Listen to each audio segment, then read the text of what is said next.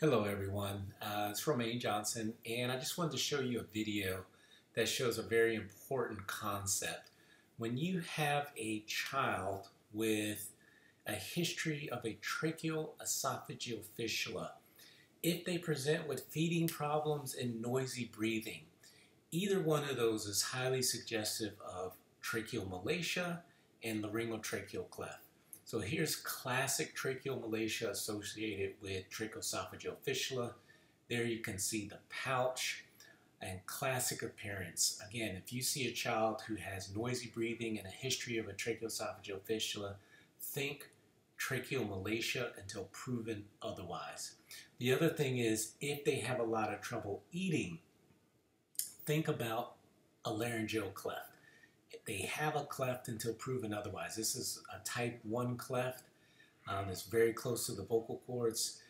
You can help a lot of these kids get better if you remember those two findings.